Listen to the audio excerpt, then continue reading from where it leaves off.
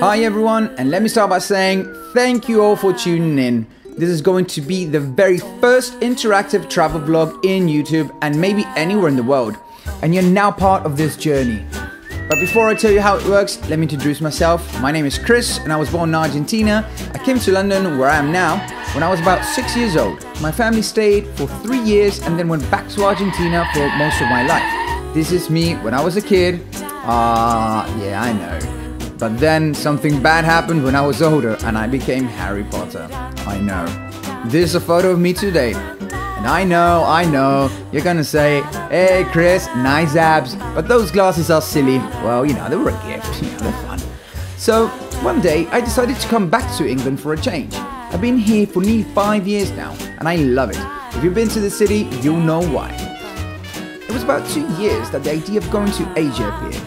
I started following many travel vloggers, and I thought it was great how they showed you where they were going and the cool things they decided to do. After watching a million videos, I noticed there were places they didn't go, or things they didn't do. Things I wanted to see how they were before I actually did it. Of course, living an experience is a million times better than watching a video about it, but I always hoped there was something else, something that would help me organize my trip. Then my little light bulb turned on. Why don't I become the person that I was looking for? How can I help future travelers? How can I make it easy for people to find stuff out? So, I decided to create a travel life blog where I see what you want to see and do what you want to do. Have you ever wondered how a city is, or how jumping off a plane in New Zealand looks like? What a diving training course is about? Swimming with sharks? Why not?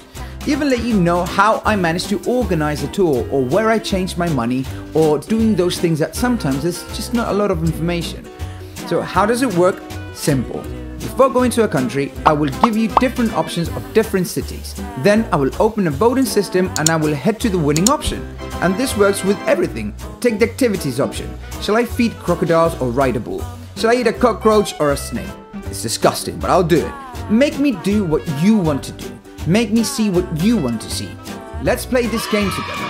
Subscribe to this channel and let's organize my trip, your trip, together.